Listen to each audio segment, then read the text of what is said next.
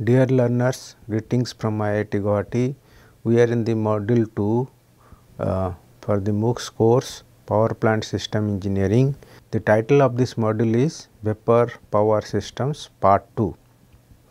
In our previous lecture, that is lecture number 9, we have initiated the discussions on the nozzles and its basic theory.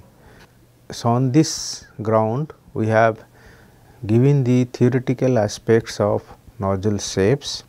So, we will revisit those concepts again here in this lecture. Then moving ahead, we have other topics like how do you calculate the mass flow rate of the nozzles, and there is a concept where we call this the nozzle to be choked. So, we will find out under what conditions nozzle is going to be choked. Then we will talk about some discussions about the pressure ratio or what is the importance of pressure difference across the nozzle for desired flow situations. Then we will discuss about nozzle performance parameters. So, till this point of time nozzles are very generic in nature. So, which means that nozzles can be designed for gas which may be perfect gas, or it can be in liquids or water or any incompressible fluid, or it can be a steam nozzles. So, steam nozzles falls in the area that when we have liquid vapor mixture as well. Now, under what circumstances, what different thermodynamic parameters which are going to be governed, so that we can apply the basic theory of nozzles to particularly while handling the steams.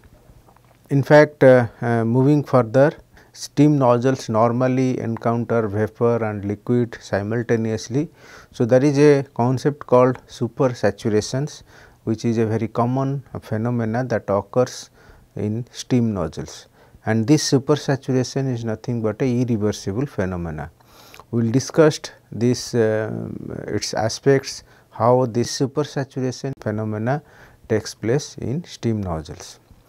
Now, let us revisit to our previous discussions where we discussed about the nozzle shapes. So, in our previous discussions we derived from these thermodynamic equations about how the flow through nozzles happens. So, based on that we find out for any given nozzles for which the area changes with in a particular directions, we can find out the flow velocity by knowing the enthalpy conditions at the inlet. Then we have the fundamental equations, that is mass flow rate, that is which falls as m dot is equal to rho or A into C by V, V stands for specific volumes. So, we will arrive at a expressions which we call as area per unit mass flow, that is A by m dot is equal to V stands for specific volume divided by square root of twice h 1 minus h plus c 1 square. Now, in most of the situations while talking about the nozzles, we normally neglect the inlet velocity, because these inlet conditions comes from a reservoir for which this velocities or flow velocity can be negligible as compared to the velocity at any other cross sections in the nozzles. And this fundamental diagram that comes out, that means if you look at a nozzle shape which is initially convergent then divergence, and typically we call this as a convergent divergence nozzles. And if you see this, if you try to correlate this particular figure with respect to this graph and you try to frame or try to understand, what you are going to see is that if you take the any section 1 and section 2 of the nozzles, where the pressure stands as P 1 and which is at section 1, and we will try to see what is the variation of the pressure, how the pressure changes with different shape. So, we will see that if your direction of the flow is from left to right, which means that in this left to right your area changes your velocity changes and also specific volume changes. One interesting thing, you know that both velocity, since flow is going to expand, so of course velocity will be higher changing, and but if you look at the specific volume graph, you will see that in the initially the change in the specific volume is less, but however when you go along this length, we will find that specific volume also change in the specific or slope of the line of specific volume is progressively higher as compared to the changes that happens with respect to velocity. So, this gives some important information that the dominance of specific volume at a later stage is higher as compared to the velocity. And based on the, we will find that the area curve will have a minima, which is the minimum area at this point, and this minimum area refers to the, for a particular nozzle, it is referred as a throat. Throat means it is the minimum dimension what we come across. So, the nozzle for which the area varies across its length is known as convergent divergence nozzles, and the section of minimum area is called as throat. In most of the applications, there are two types of nozzles that we normally come across. One is mainly convergent. So, when you say convergent nozzles, it is mostly used for incompressible fluids or mainly liquids. Now, when you deal with the gas, it is normally preferred to have a convergent divergent nozzles. Now, let us understand what is the basic difference between these two is that when you deal with the convergent divergent nozzle, only convergent nozzles, we will see that your outlet area is always less than the inlet area, which means that minimum area is always encountered at the outlet itself. Whereas, if you look at a convergent divergent nozzles, which sees that in most of the cases what happens, the initial portion, that means to make this C1 to be 0, this initial area was made larger and suddenly it is brought to this minimum area, which means that, so that this assumption of taking C1 close to 0 holds good. That means, the flow is at the initial state is almost stagnant or velocity is very negligible as compared to any the flow velocity at any other cross sections. Now, considering this fact that all convergent and divergent nozzles are designed and for which in the initial portions we have the shape of this geometry, it is from larger area to the minimum area, and rest of the expansion takes place in the diverging portions, which normally is regulated by the pressure ratio between this throat and this outlet conditions. We will come back to this point later. In fact, in our previous discussions, we also defined parameters like critical velocity, critical pressure, critical temperature expressions. So, it means that those conditions are for a perfect gas, we can find the ratio P c by P 1, that is critical pressure, which is normally occurs at the minimum area or throat, minimum area for a convergent nozzles or at the throat conditions. So, based on that, by looking, and it has also been shown that the critical velocity of the throat is nothing but the sonic velocity. So, these are some of the important aspects that how these nozzle shapes are decided. Then we will move on to next important topics, that for a given nozzle how do you find out the mass flow rate, and based on this mass flow rate we will say that whether the flow is choked or not. Choking is a phenomena which says that what is the maximum mass flow rate that a nozzle can handle, or in other words what is the maximum or the velocity that we can achieve. So, for that, for this case let us try to understand the first case. Only when you are looking at a convergent nozzles, what happens is that we have some inlet state and we have the exit state. So, initial pressure is P 1, that means nozzle is operating between two thermodynamic states, one is P 1, other is the pressure what we call as back pressure. Back pressure is the word that we normally use, that when the flow expands to the to a particular space, the pressure of that space is known as the back pressure. Of course, that back pressure can be regulated the way we want. So, by controlling this back pressure, we can actually define what velocity we can achieve in this flow, or what will be the exit velocity at the minimum area in a convergent nozzles. Now, let us understand that when your initial state beginning at this beginning, when the flow does not occur, which means that your P1 and Pb they are equal. Now, let us see that if under what conditions the flows will initiate in the nozzles. So, for that reason we have to reduce this Pb, so that some flow will occur within this converging space. So, if you keep on reducing this Pb, we will arrive at a particular conditions, that is when Pb is equal to Pc, that is the velocity at the exit of the nozzle will be sonic. So, at that point, that means if you keep on reducing Pb to a value which is at Pc, which means that the exit of the velocity, the flow velocity will be sonic. So, further reduction of back pressure, it means that further reduction of back pressure will not change the mass flow rate, and for that exit conditions or exit velocity, we know this exit velocity, we know the exit area. So, that way we can find out the what is the mass flow rate at the exit, and that state when the flow is sonic, the mass flow rate will be maximum.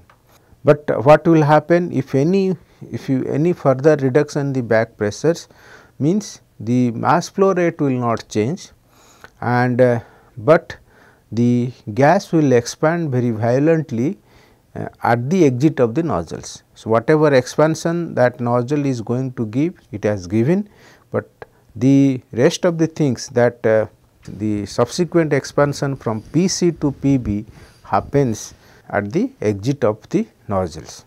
Now, let us see that when we have this maximum mass flow rate in the nozzle, it happens when we have this critical pressure ratio.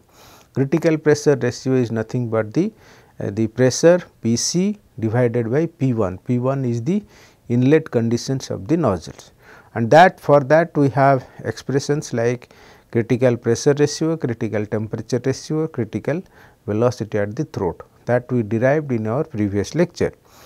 And now, under these conditions, once you have this critical velocity at the throat, then we can find out the mass flow rate based on the information of critical velocity and minimum area of this throat. Okay. Now, let us understand more details of the practical utility how these nozzles are normally operated. In fact, when you design this nozzle, we have two conditions. One is through this area informations, because the minimum area will give you the choke conditions. Now, this at the same time, other parameter that regulates the flow is the pressure ratio or pressure difference across this nozzle. So, side by side, the true simultaneous effect of area change plus and the pressure difference will talk about what velocity we are going to achieve and what is the physical behavior or nature of the flow in the nozzles. So, based on that, we will discuss about two important concepts. One is called as under expansion in the nozzles, other is the over expansion in the nozzles. So, previously we have shown that at the minimum area and you will get the sonic conditions, and that is nothing but the critical conditions. At that critical conditions, the flow is choked, and as long as that critical pressure ratio is maintained. But not necessarily that always we will have choking in the nozzles, because the back pressure is the main culprit, because that normally talks about whether the flow will be choked or it will have some other effect. So, let us understand that in a convergent nozzles what happens, that means how do you talk about the design pressure ratio. So, design pressure ratio is normally encountered by the pressure ratio at the inlet conditions to the minimum area conditions. Now, when we have this minimum area, means that means that is nothing but for that convergent nozzle, that minimum area will be interpreted as the throat. Of course, there is no diverging portions, but since it is a minimum area, it will be throat. Now, if the pressure differences are adequate, then flow will be choked for that pressure difference. So, there are two types of nozzles, one is under expanded nozzles, other is over expanded nozzles. Then what does this mean? So, let us see that when we have a choke conditions, that means we have a back pressure PB, there are two pressures, one is the inlet pressure, other is the back pressure, third is I am interpreting as exit pressure. So, here let us say it is at PC, that means at the we will achieve these sonic conditions at the exit. So, when we say PB is equal to PC, that means the flow expands. So, the pressure drops up to till this exit point. So, at this point we can say it is the PB since the back pressure is maintained at the exit condition of the nozzle, that means that is the design condition of the nozzle, then we say that flow is choked and it will follow this graph, that means pressure will drop along this length of the nozzles till it reaches to PC. Now, let us see that if your exit condition is not at PB, either it can be greater than PB can be greater than PC or PB can be less than PC. So, when PB is less than PC, we will call this as a under expanded nozzle, which means that flow has already expanded to this point 2, but beyond that flow also sees that there is again the pressure is below the exit pressure, which means that when the flow goes out, it also sees it further expands outside the nozzles, and this expansion occurs in an irreversible manner. So, this although from 1 to 2 process is reversible, but beyond this it is an irreversible manner, and system brings, that means after coming out it expands violently outside the nozzles till it reaches the back pressure. And how it happens? It happens in an irreversible manner depending on till the flow achieves the back pressure conditions. But in case the back pressure of the nozzle is above the design value, so that means PC we call this as a design value, and if other case if the back pressure of the nozzle is above the design value, then it is said to be an over expanded nozzle. So, here the exit pressure is greater than the critical pressures. So, when it happens, its net effect is to reduce the mass flow rate through the nozzles, and this particular over expansion stops is more relevant when you go for the convergent divergent nozzle. So, let us see what happens in a convergent divergent nozzles. So, in a convergent divergent nozzles, we have already said that the shape of the nozzle is designed such a way that with a certain this very smaller length will achieve the throat, that is minimum area, that means flow initially from at inlet condition P1, suddenly area changes to the minimum area, then the divergence portion happens. So, whatever expansion mostly takes in this diverging portion only. So, let us here in addition to this, here since the minimum area occurs at the throat, your critical condition will be achieved at PC, that is PC or TC or CC, which is achieved the throat condition. But to have this to put means that exit conditions is now governed to this throat condition. That means, we can get information at the exit condition 2. So, that is what we interpret this PR as the exit condition right now for a convergent divergent nozzles. Now, once you know the information of throat, we can get back the information of the exit conditions. So, we have one more information, that is exit pressure PR, which is normally called as design pressure, and side by side we have also this back pressures. So, here the possibilities could be like this, that your PB can be greater than PR, PB can be less than PR. So, same concept whether the flow is an over expanding nozzle or under expanding nozzles, and other possibilities could be that the mass flow rate is very small, and so that the pressure at the throat of the nozzle is well above the critical pressures. That means, at the throat we will not achieve critical pressure because mass flow rate is very small, and then this nozzle behaves in a manner which we commonly use in the incompressible flow, that is known as venturimeter.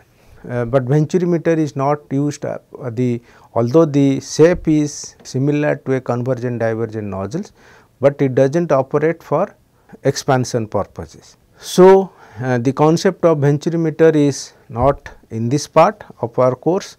What we look at right now is that we will try to see that when the pressure difference is more, which means that P back pressure is further lowered.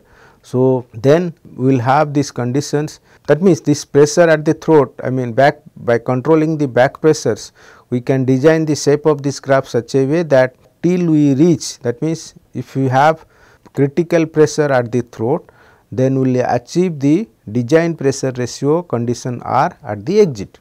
So, this curve stands as 1 till critical pressure we achieved as this PR is achieved here. Now, if this pressure and beyond this, what happens, the definition of nozzle takes place, whether it is will be an under expanded nozzle or over expanded nozzles. So, when we have over expanding nozzle, PB will be greater than PR, and when we have under expanding nozzle, PB will be less than PR.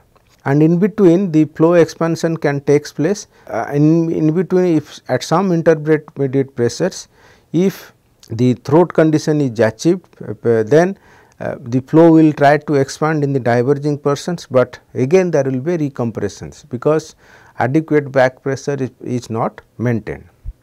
Okay. Now, next we will move to the nozzle performance indicators. We have come across these terms previously while dealing with the turbines, steam turbines, but for the sake of continuity, let me repeat these parameters again. So, 3 important parameters are considered for the nozzle design. One is nozzle efficiency, which is defined as the ratio of actual enthalpy drop to the isentropic enthalpy drop between same pressures. Second parameter is velocity coefficient, which is defined as the ratio of actual exit velocity to the exit velocity when the flow is isentropic between same pressures.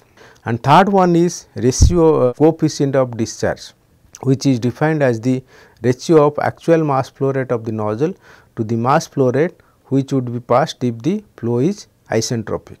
So, based on our definitions, mathematical expressions are given here, that is, if referring to this particular figure, there are 2 cases. One is when you are dealing with vapor, which means that particularly when the steam nozzles, when the flow expands, initially it is at superheated vapor, and after expansion it falls to the dome of liquid vapor mixtures.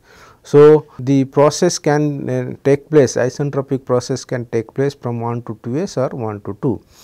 But when you deal with the perfect gas, there is no dome. So, rather between 2 pressure differences, we can say that how this expansion takes place from in an isentropic manner from 1 to 2s and in an irreversible manner from 1 to 2.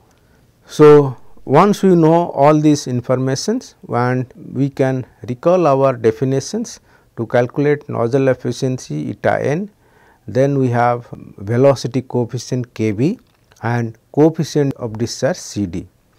Now, moving further, we have already emphasized that when you actually deal with the nozzles, normally what type of fluid that we are going to handle. Typically, the fluid that can be a gas or perfect gas or air.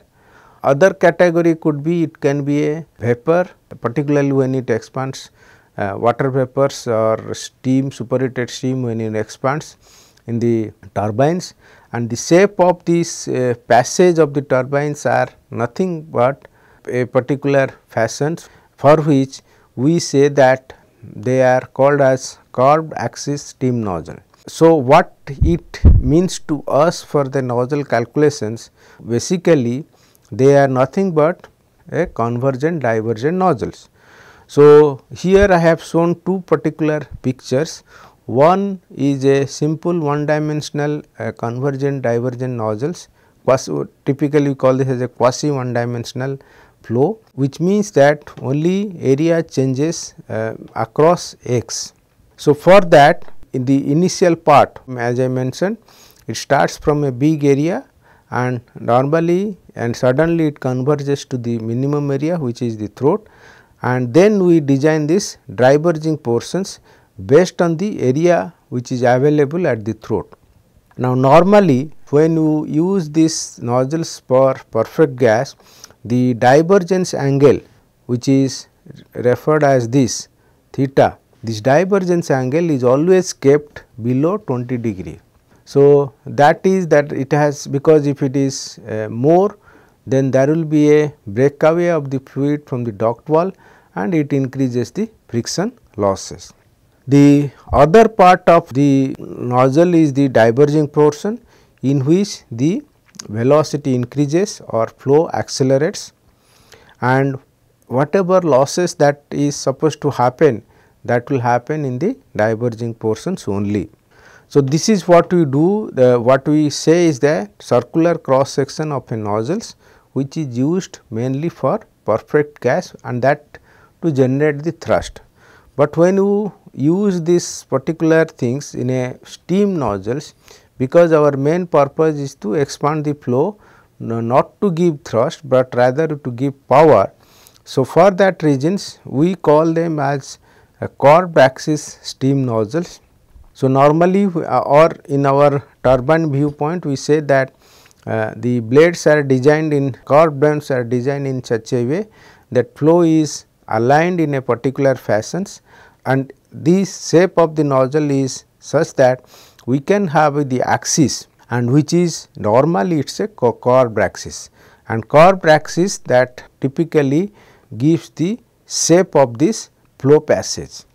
So, steam nozzles are generally curved, and when the nozzle is used for perfect gases, it can be either circular or rectangular. And mainly other difference I have already said that when we use the convergent divergent nozzles, main intention is to generate the thrust, and when you use this curved axis nozzles, main intention is to generate power. Now, we will move on to next topic, that is steam nozzles. Till this point of time we have been discussing about the theoretical aspects of nozzles and which mainly deal with the gases.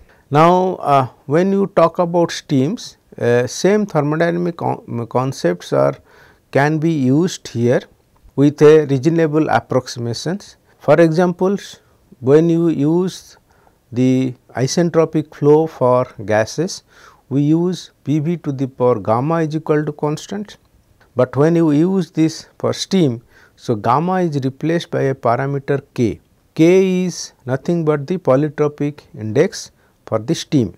Then rest of the things or rest of the theory remains as it is. So, by replacing gamma with k, we can have a good estimates for critical pressure ratio, critical velocity at the throat and all other cases. Now, when you deal with these steam nozzles, the initial state of this steam can be at superheated state or it can be at saturated state.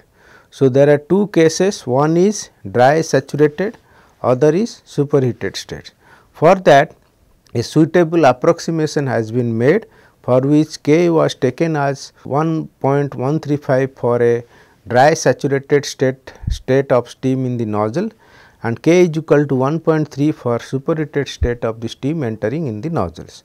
So, based on that we can simplify all these expressions. We can also find out the critical velocity of the throat. Of course, here another difference we will have to see is that enthalpies, instead of enthalpies we have to use steam tables rather than not as Cp times T, because it will not give a good approximations. And based on that we can recall our TDS equations, then we can find out what is the enthalpy difference between two states. So, these are the some theory which you can apply when to find the state of the thermodynamic states while dealing with the steam nozzles. Now, moving further, for steam nozzles, when you think about the expansion in the nozzles, the another practical phenomena that drops in, which we call as super saturations. Similar term super saturations we also see encountered when you dealing with the steam turbines as well. Of course, for the sake of continuity, we will move little bit more what is this state, because this supersaturation states is an irreversible phenomena and normally it is called as metastable states. So, what it means is that you recall our molecular diagram, HS diagrams and temperature entropy diagrams here. We see that steam in its superheated state, that is state 1, expands from the pressure P1 to P2 and this expansion process is in isentropic manner. So, 1 to 2 is the way we say that 1 to 2 is the expansion process which occurs in an isentropic manner. Now, let us see that when it expands, we have since it is a liquid vapor mixtures, we can think of a dome, construct the dome, and while expanding from 1, the steam crosses this dome at point A, which means that we can divide this entire expansion process 1 to 2 as 1 to A and A to 2. So, here also in a molecular diagrams we look the process, we draw the process in this manner. But what it says is that when it reaches almost at the point A, that means when it touches the saturation point at A, the steam is said to be at that condition is said to be metastable. Why? Because it has been seen that although it is a superheated state, but it expands further down the line, that means at point A the condensation is supposed to occur. But unfortunately, what happens, since the dynamics of this change is so fast that instantly the fluid does not condense. So, it has to take some finite time, and that finite time after some finite time the condensation starts. So, instantly the condensation does not happen. So, the condition of the steam at that particular state we call this as a metastable state, and the expansion is known as supersaturated expansions, and this it can occur within the nozzle or outside the nozzles. Now, let us understand here, I mean if you look at the same figure here again, then what we can see practically is that, so same process 1 to 2 and this A is defined at this saturation point when the steam crosses the saturation point, and we will see that from 2 to R the state at which we can say that the steam is supersaturated, which means that if we can draw a particular line at that point R, so we can say P R, we have information, we know this condition P 2, and the same state we can extend this as P 2 is the extension line of this P 2, but at this point we will have actual pressure is P R, and if you see also temperature will be also T R. So, P R and T R is known to us, we will see that P R is less than P 2 and T R is also less than T 2. So, this gives a practical information that steam has undergone the supersaturations, and the process from 2 to R is a metastable state or irreversible phenomena, and the actual value of 2 is not as 2, but it to represent it is as R. So, which means that we can define a temperature that will talk about or that will give information about saturation temperature, supersaturation temperatures, and by the parameters which we call as degree of supercooling, that is delta T, which is nothing but the difference between T 2 and T R. Other way of interpreting the supersaturation phenomena is that we can find a parameter xi which is defined at the ratio of P 2 by P R. We also have, we can have two in velocity, one is exit velocity if the steam goes from 1 to 2, other is exit velocity C R when it goes from 1 to R. So, from this information we can say that your C R, that means exit velocity at the supersaturation case, will be less than C 2. Now, moving further, we can also get the information of enthalpy drop, and we also will get the information about the degree of supersaturation. Then going back to the final curve, that is in the PV, pressure and specific volume plot, it will give the information about the mass flow rate, because for mass flow rate we require the specific volume informations. Now, same phenomena it is being plotted, that when the process the expansion takes place from 1 to 2, and we have two constant pressure lines P1 and P2, and from 1 to 2, while coming to 1 to 2, it interacts this dome at point A. That means, at this point the steam interacts with the saturation point. At this point the steam try to condense, or vapor try to condense, but instantly it does not condense at a time or suddenly. So, it takes some finite time to achieve this, to continue this condensation process, and during this process what happens, if the expansion takes place from 1 to 2, so we will have a specific volume V2. Now, if the expansion has to take place from 1 to R, we will have specific volume VR.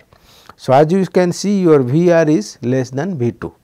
So, based on that we can apply the isentropic law for the steam, that is from process 1 to A as PV to the power 1.13 is equal to constant, because we are starting from the superheated steam.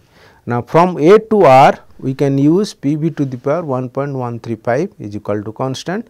So, from these two informations we can find out two mass flow rates. One is the mass flow rate when the fluid expands from 1 to 2, other is mass flow rate when the fluid or steam expands from 1 to R. So, from this we can find out the mass flow rate of the in a saturated supersaturation phenomena is higher than the mass flow rate that for an equilibrium flow.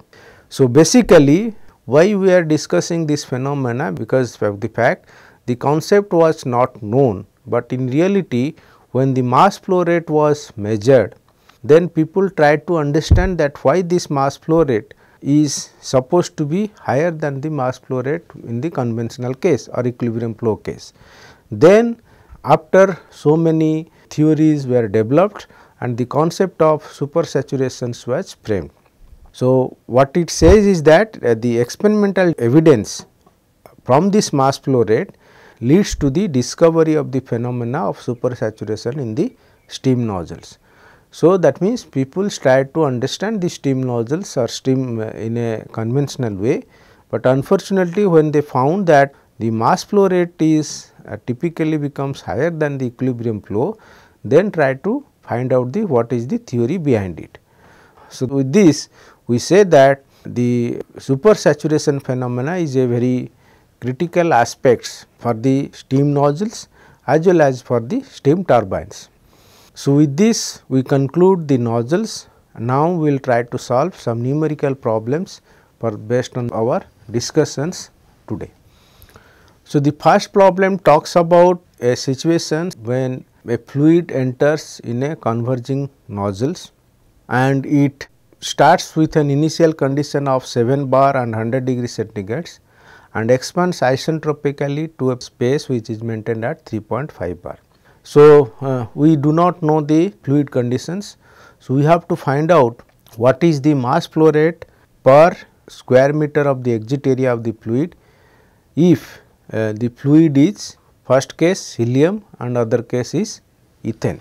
So, let us understand the physical concept of this. So, we have a converging nozzle. The initial conditions is P1 is 7 bar, T1 is 100 degree centigrades, that means 373 Kelvin, and condition 2, that means space. So, this space is maintained at 3.5 bar. So, you can call this as the back pressure PB as 3.5 bar. So, let us start this problem for the case 1 when the fluid is helium. When the fluid is helium, we also need to have some information about the helium gas. So, what information we require? We require its Cp as 5.19 kilojoule per kg Kelvin. We can say helium is a monoatomic gas. So, it is gamma is 1.667. Its R value is characteristic gas constant is 2079 joule per kg Kelvin. So, now we recall the expression for critical pressure.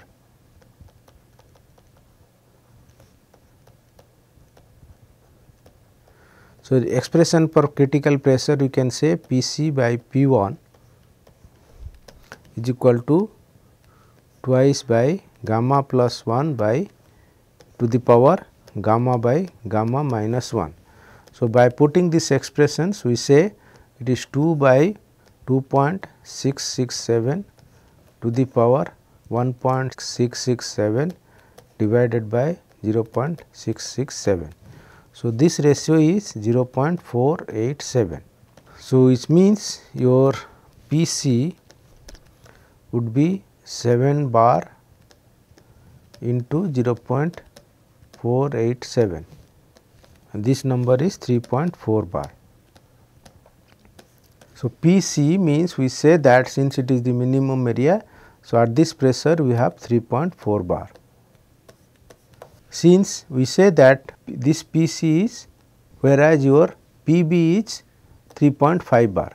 So, which means your Pb is greater than Pc, which means nozzle is not choked.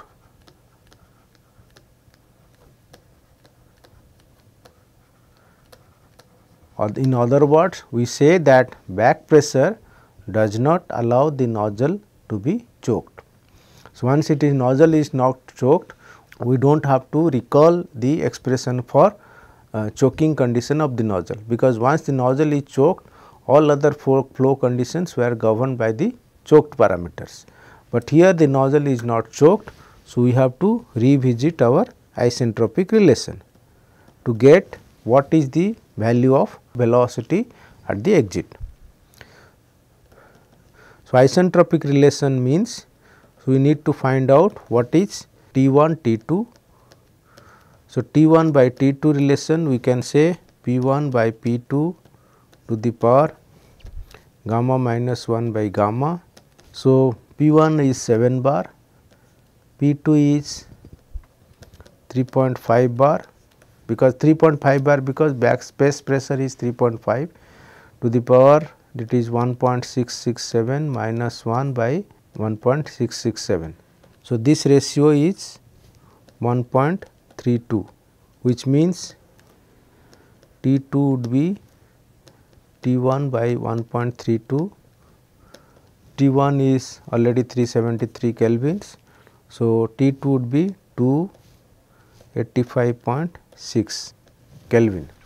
So, once we know this T2, so we can find out C2 is square root of twice time H1 minus H2, that is twice Cp times T1 minus T2 square root. So, we know Cp that is 2 into 5.19, T1 is 373 minus T2 is 285.6 square root. So, C2 is we can find out 952.5 meter per second. Once we know the C2, we also find out specific volume V2, that is R T2 by P2. R is 2079 into T2 is 285.6, P2 is 3.5 bar, that is 3.5 into 10 to the power 5. So, this specific volume will be 1.69 kg per meter cube. Then mass flow rate m dot is equal to A2 C2 by V2. The question is asked mass flow rate per square meter of area, exit area. So, question is asked what is m dot by A2, that is nothing but C2 by V2. C2 is 952.5 divided by 1.69. So, this is 563.6 kg per second per meter square. So, this is what we get when the gas is helium. So, we understood that for helium gas the nozzle flow condition was not choked. Now, let us see what happens when it is an ethane. Now, second problem, when you say it is ethane, so we have to use its Cp value as 1.88 kilojoule per kg Kelvin, its gamma is equal to 1.172 and R is equal to 277.1 joule per kg Kelvin. So, first check that we need to know is that what is critical pressure. Pc by P1, that is twice by gamma plus 1 divided by gamma minus 1. By putting this ratio, we say twice by 1.172 plus 1 to the power 1.172 divided by 0.172, that is 0.57, which means what is Pc would be, P1 is 7 bar. So, Pc would be 0.57 into 7, that is 3.99 bar. Now, since we say Pb is less than Pc, that is 3.5 bar is less than Pc, which means nozzle is choked.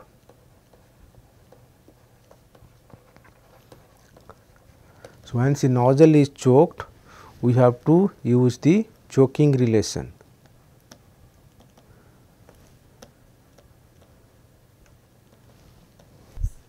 That is Tc by T1 is equal to twice by gamma plus 1, that is equal to 0.92.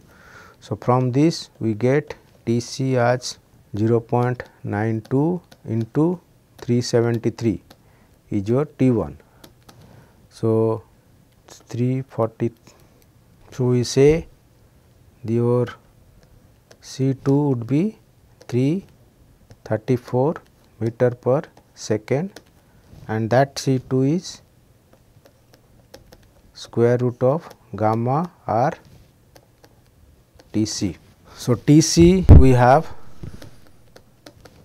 343.5 Kelvin and C2 we get this.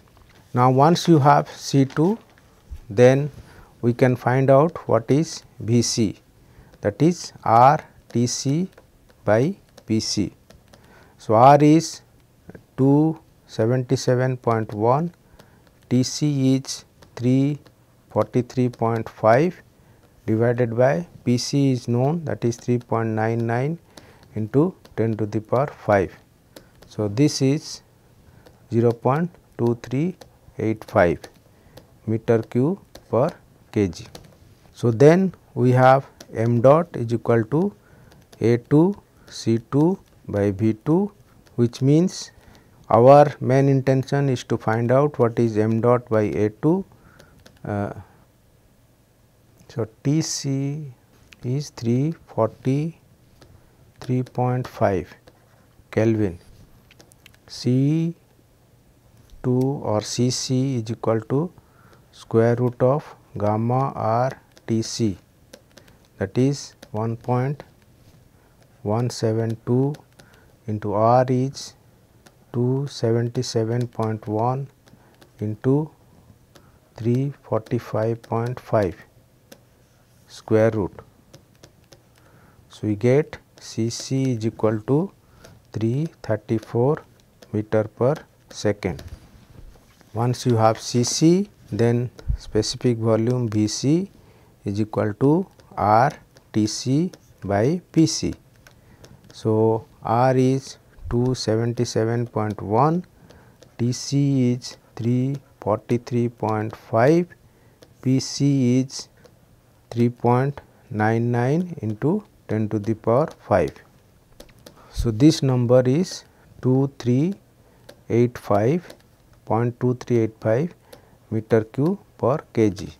So, we have Vc, then we can find out what is m dot is equal to A2 C2 by V2. So, m dot by A2 would be C2 by V2. So, C2 here is Cc, that is 334, V2 would be 0.2385.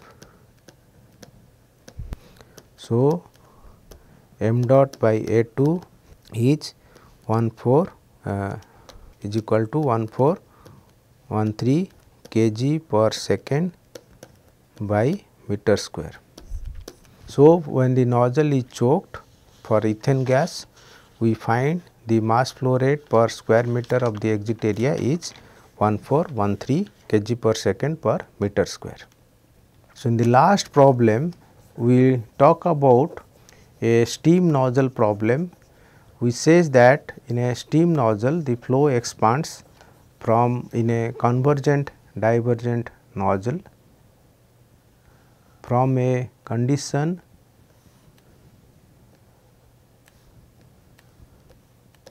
which is 10 bar dry saturated and it expands to a locations where it is atmospheric, which is 1 bar. So, we need to find out the critical pressure and throat area. So, this is your throat area AC, and if you try to plot it in a temperature entropy diagram,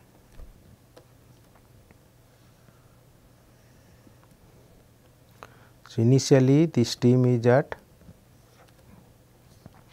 superheated state, point 1 can be located at 10 bar, point 1 is can be located at the dome, that is 10 bar dry saturated, and it expands to a condition C, and at this condition is nothing but your critical conditions. So, for that we have to recall the expressions for Pc by P1, that is twice by k plus 1 to the power k by k minus 1. So, and since it is dry saturated, we can take k as 1.135. So, by putting this, we say it is 2 by 2.135 to the power 1.135 divided by 0.135. So, we can say what is Pc by P1 ratio, that number we say 0.577. So, we can find out what is critical pressure is initially it is 10 bar. So, it is 5.77 bar. So, basically steam expands from 10 bar to a critical pressure at throat, typically it will happen at the throat to 10 bar. And once we know these critical pressures, then we can find out the other conditions. Other conditions we require the throat area. For to calculate this throat area, we require also mass flow rate. So, from this we have to say that state 1, so we have to refer steam table. State 1, we say P1 10 bar dry saturated,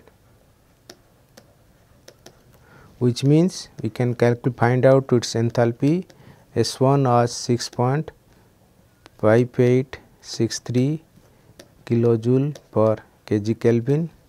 Then H1 as 2778.1 kilojoule per kg, and state 2 critical condition or state C, we can find out Hc, that is at 5.77 bar, and it is in the saturated liquid vapor, or it is liquid vapor regions.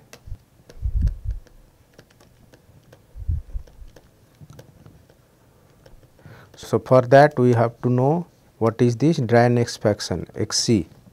That number we can find out 962, and Hc we can find out as 2675 kilojoule per kg Kelvin. I am omitting some of the steps to calculate this because it is a constant entropy process.